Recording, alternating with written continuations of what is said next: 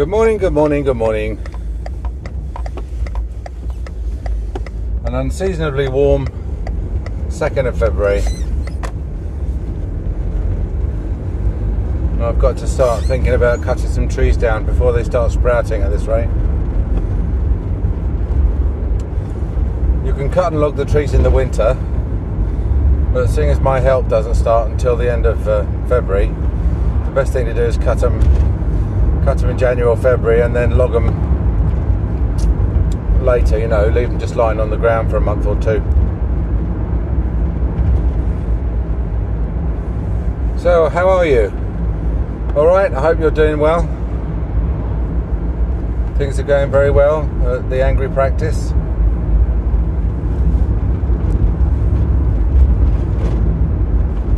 Staff are very happy. I had 2 weeks off in December, 2 weeks off for Christmas, and then another 2 weeks off in January. So I haven't really done any work. But having said that, I think we got about 5,000 or 10,000 out of the Treasury to make sure the bills could be paid in January. And now I'm back, of course, the money's rolling in, so I'm booked up 2 weeks ahead. We're getting a lot of patients in who can't get in anywhere else. It's always a bit of a, how can I put it? It's how can I put it? A concern. It's a concern when people say, like, I went to a dentist dinner the other day, lovely dinner, local orthodontist, lovely woman, forks out for a dinner for 25 of her colleagues every year. I suppose it was the first time I'd been invited. I ended up, funnily enough, the close-up magician, a table magician that she'd invited to be the entertainment was a guy who I engaged about 20 years ago for a GDPA dinner in London. And he walked in, and then he sort of, you know, very, very casually just sort of looked around. And after a couple of, and I was saying to the woman who's sitting next to me, you know, I know this bloke, you know, I've hired this bloke, he's very good. And after a couple of minutes, he said, I know you, don't I? And I said, yeah. And how he remembered after 20 years, it was really, you know, I've got him. That was the best trick for me of the night. Was not the card tricks that were themselves really good. There's a guy called Etienne. He's based in Kent. If you ever want a really, really good table magician for your, you know, for a sort of reasonably large gathering. Anyway, so you're sort of talking to these dentists. The difference between a meeting of, you know, NHS dentists, which you typically get a BDA section meeting or a postgraduate centre meeting, and a meeting of private dentists, which you typically get at a local stately home, is that the NHS dentists will spend all evening whinging about how bad the conditions are and how it's never been so bad and how their surgery is going downhill through no fault of their own and they're working hard and blah blah blah, whereas the private dentists all stand around whinging about the fact that they're booked up for 6 weeks and they haven't got enough time to see everybody. And obviously the common thread is whinging. They're all whinging, they all whinge. So we love a whinge, but then I should imagine every profession does. I don't think that's unique to dentists, but if you don't like to hear people whinging, then your best bet is to stay away from meetings, to be honest, you know, because that's literally for 40 years it's never changed. Doesn't matter what the system is, what the conditions are, economically, they always whinge. Anyway, 2 things I did find out from that. One is that everyone's really booked up, or 3 things really. The other one is I arranged a meeting with another dentist locally, because they're all very much like, oh yeah, come over to my practice, it'd be lovely to show you around, etc. excuse me, a lot of dentists have bought surgeries late 2019, early 2020, and then immediately got hit by COVID. Which depends on if you're private, you got hit by it. If you're the NHS, you got to pay for doing nothing by it.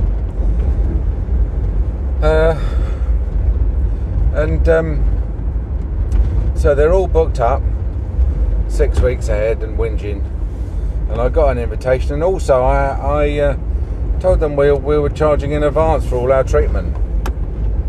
And they were like, "Oh, you mean like taking a deposit?" And I'm like, "No, we're charging everything, you know, we charge the whole lot."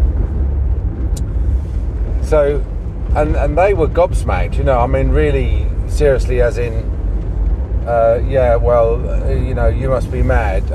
You know, thanks for telling me, but I've thought, you know, in the 5 seconds it's taken to listen to you explain it, I've already decided I'm not going to do it. So, you know, let's not talk about it a lot. Despite the fact that I told them that it was good, very positive for cash flow, but mostly, I mean, most of that positivity from the cash flow doesn't come because you're receiving money in advance. It comes because you have very, very low failure rates. You know, I mean, nobody PFAs, nobody, and they all said that PFAs were a problem. Anyway, so we are well ahead of the curve on this. You know, I'm thinking that everyone else is within a month or two will have come to the same conclusions as us, but no, nobody has, and they all fear patient backlash. That's what it all boils down to. They're all subservient to their goodwill, you know, and they're worried that, and they say things like, "Oh well, my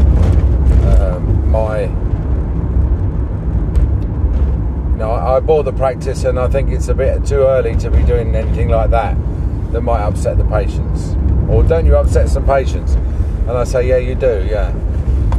But these are patients who pay in advance for airline tickets, ferry tickets, cruise tickets, cinema tickets, you know. Are you noticing the common thread there? Everybody who books some space on a service or for a service in advance has to pay in advance. Holidays, all paid for. You can't go on holiday and say, "I'll pay you when I land." You can't book an airline ticket and say, "I'll pay you when I land." I just don't. The people, they don't accept it, and so. But the profession anyway is having a lot of trouble getting their heads around that we're in the same group of services as these sort of utilities. Yes. Anyway, so back to my original point, which is that, you know, do you think people get upset when? Well, should you as a dentist get upset when people say things to you on the phone like, "Oh, I've been ringing around everywhere. I can't get an appointment anywhere, you know, and you're the only dentist who could see me today," you know, and it's always thank you so much, but there's always an element of why is your surgery empty? You know, why have you got no patients? Everybody else seems to have a massive great waiting list, except you seem to have no patients. Now, there's two answers. One is that we set an hour aside every day for emergencies. We set aside 10 to 10:30 and 4:30 to 5. And 10 to 10:30, if nobody comes in, then we have a tea break. And 4:30 to 5, if nobody comes in, obviously that's much less utilised, the afternoon one, because usually we will have seen the emergencies by then. But supposing a child rings at 3 o'clock after school or something, then again we can get them in, but usually they use that time just for cleaning up, you know, and scrubbing down and stuff like that. So that's why we can see emergencies quickly. It doesn't mean that we have got you know, there's any less demand. Ooh, let me just nip out in front of this large lorry, which is being followed by an extremely large train of traffic. There we are, we've done it.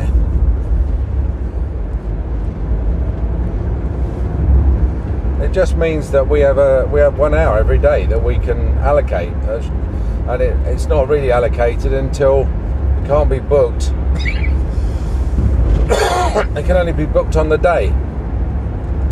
Although if you want to muck about with the appointment book, you can book it in advance if you need to. But you know, if you can justify that. But like for example, so if you're coming back off, suppose you've been on holiday for 2 weeks and someone rings you the day before and says I need to come in tomorrow as an emergency, and you agree, then you can book them in a day in advance just by reallocating that time from emergency to straightforward clinical time. So it immediately frees up some time in you.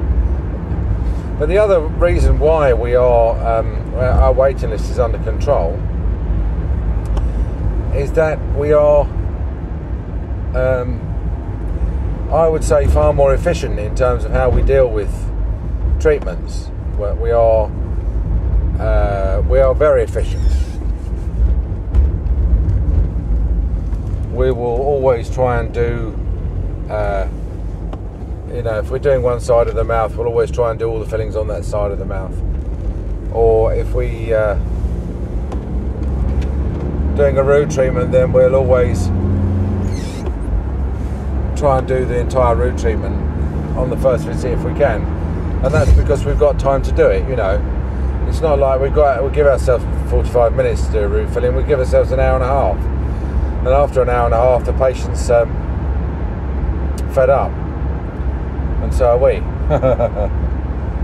Yeah, so it's quite funny. I had a patient in with Ehlers-Danlos syndrome yesterday who dislocated her jaw. Deliberately. She knows it happens. So we were doing a root filling on her tooth, and we did the root filling, and then she relocated her jaw herself, which was good. I didn't even realise she dislocated it, but she just did it because she knew it was easy, you know. Thought it'd make it easier for me.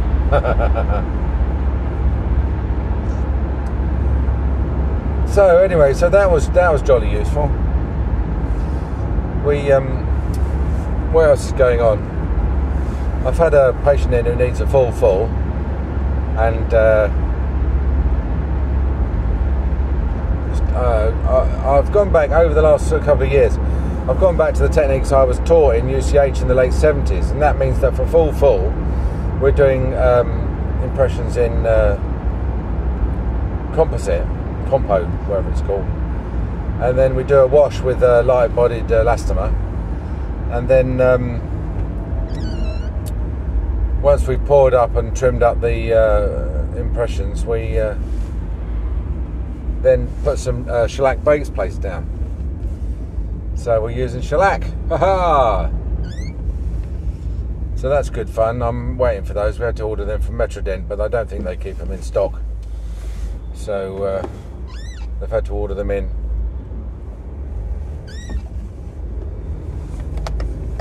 So that'll be good fun. So my technician, who sort of comes in and watches me and keeps an eye on what I'm doing myself, said, do you want me to do those? He said, you've got some compo impressions there. Do you want me to pour them up? And I said, no. Well, I said, I'm going to box them in and pour them up. I said, unless you want to go to all the palaver of boxing them in, I said, you won't want to do it. And then he came in, he saw that I'd got them all boxed in and poured up, and he says, do you want me to do the bites? And I said, well, I'm going to do them on a shellac base plate. He said, yeah. He says, do you want me to do that? And I said, no. I said, that's half the fun. He's doing the mucking about with the shellac. I said, no. And then he was like, he looked at me a bit as if to say, oh, that's a shame. I'd have liked to have mucked about with shellac, So, anyway, we'll see how it goes.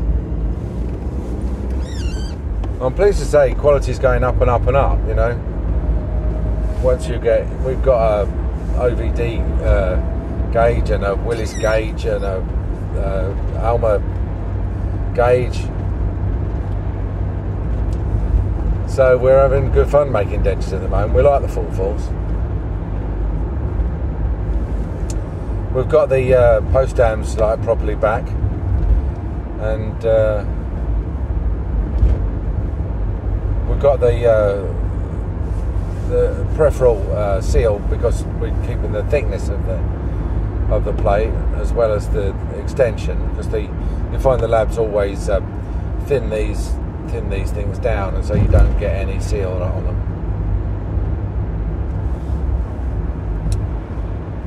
What else? Communication. Just a little word about communication. I think communication is key in a surgery, and it's plays a big part of how we stay efficient, and also how we provide a service which is like head and shoulders above any other dentist. And that is that someone can ring me, say 6 o'clock, 7 o'clock or something of an evening, and I will take a call because I know they're not going to be abusive calls. You know, you're not going to get some drunk pub bloke coming out of the pub ringing and saying he's got toothache.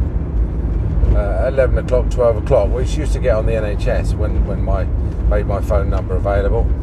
And that's why so many surgeries on the NHS, you just get an answer phone, because people have abused the system of being able to talk to a dentist, and so that privilege has been withdrawn. But in our surgery, it hasn't. If anybody rings our phone number, for a start, what happens is we've got a voice over internet. We use Vonage, which gives you a phone number and a box, which you plug into the internet, and then you plug your phone into the box, and every time someone rings the number they give you, then your phone rings. Now that's an advantage, because where we live is in a innovation centre, and they are allocated a block of numbers. So they've got 01843 265 XXX, right?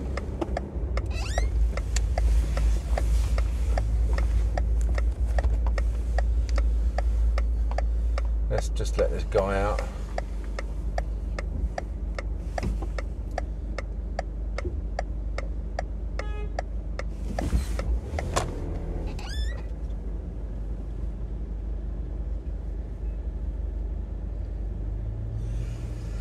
So we can't take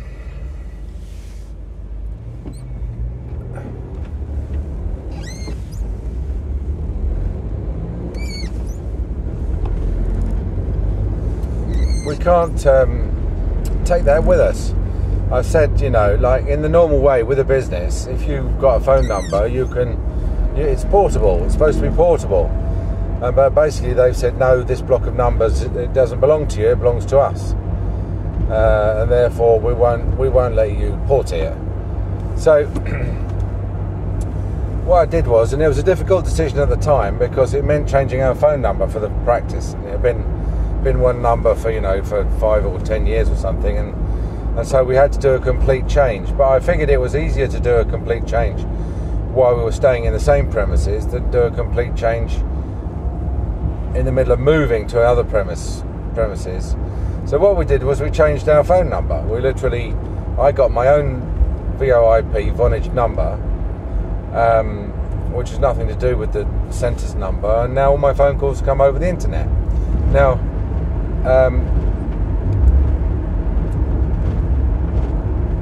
that means obviously that we can take it with us whenever we move. So although we might now move physical premises, we can also move. The number will stay the same, because we'll just plug the internet box in the new internet, and the phone numbers will start coming through the new place. The other thing that it does mean is that we get all the facilities of a VoIP provider, and one of those is what they call simul ring, which means that when the surgery's phone rings, my phone rings, my mobile. And so if my phone rings out of hours and I don't recognise the number, then it's almost certainly going to be a patient. And also what I do is, in my phone, when a number rings, I put in the name of the patient, who it was, and in brackets P, just to remind myself it's a patient. So so there I am, sitting at home, 6 o'clock at night, blah blah blah, and the phone rings. Oh, so and so, I need to come in tomorrow, I've got toothache. Okay, give us a ring, 8:45 tomorrow. They're there from 8:30, but I say 8:45, which is technically when the phone's open. No problem. And then what I'll do is on WhatsApp, we have like a staff WhatsApp, and I'll put on the WhatsApp, Mr. So-and-so will be ringing 8:45 tomorrow morning, he's got toothache. And that's it dealt with from my point of view. Now, that goes out to all the staff, receptionists and nurses and everything, so everybody's in the loop in terms of the fact that that patient's going to be an extra for the next day. And the same goes with emails. If I get an email of an evening saying, toothache, same again, I'll just put it on the WhatsApp. Mr. So-and-so is going to be ringing tomorrow, or they might say, your first patient's not in till 9 or whatever, and so communication is very good. Once I put it on the WhatsApp, I can forget it because I know that they'll pick it up. They'll know they have a list, and if one of them forgets, then the other one's had it anyway. So it's very unlikely that it'll get overlooked. And it's much better than the alternative, which is just forwarding the email, because some of the inquiries come in by phone, some come in by email. So, and the WhatsApp is the communication channel for the whole lot. So we've got 2 emergencies coming in, as it happens today. It's somewhat as a result of the fact that I've been off for 2 weeks. And so all the antibiotics I prescribed 3 weeks ago are all wearing off. But we can certainly de-innovate or clean out a root treatment in the 15 or 30 minutes that we've got. And as I say, we've got an hour today for emergencies, so we're okay. So I don't worry too much when dentists say that I'm booked up 6 weeks ahead. In fact, I tend to regard that as a sign of inefficiency. I really don't think that it's a good idea for patients to have to wait 6 weeks for an appointment. If you went to an exhaust centre because your exhaust had fallen off your car and they told you the earliest appointment they've got to even look at it is 6 weeks away, you'd be pretty upset, wouldn't you? You'd be pretty pissed off. And I think the patients are the same. They will put up with it because they think you're a tolerable dentist, and they don't know. And they've heard that there are a lot of intolerable dentists around, and they don't want to end up with one of those. So it's done under sufferance.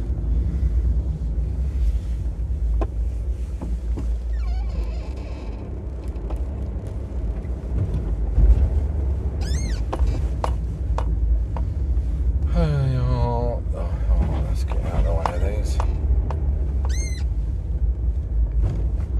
Half term next week, I think. Anyway, that's about it. So 3 subjects, covered 3 subjects today.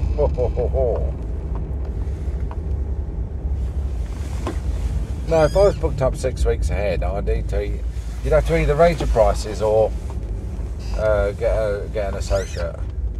And of the 2, I'd rather raise my prices, to be honest. She gave me the eye, didn't she? I don't know what I'd done. Just for driving on a bit of land that she was about to walk on. Alright, okay, I'll see you soon. Bye.